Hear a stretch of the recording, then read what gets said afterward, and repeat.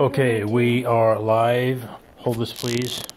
This is an attempt to demonstrate the fallibility of the EK-XRES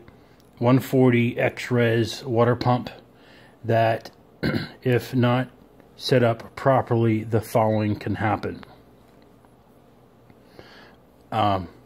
Here's the reservoir with its assembled top and the base housing with the pump unit. As I'm about to demonstrate, this threading around the reservoir is somewhat intact. However, the threading around the inlet outlet base of the pump, the threading is shredded. The best word to describe it is stripped.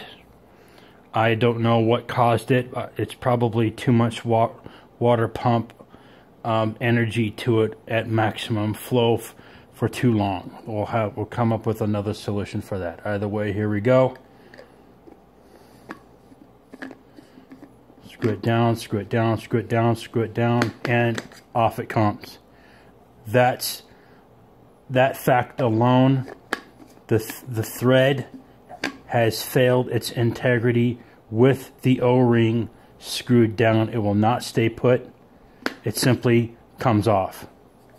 So that is this unit's defect, and we'll need to replace it. Thank you.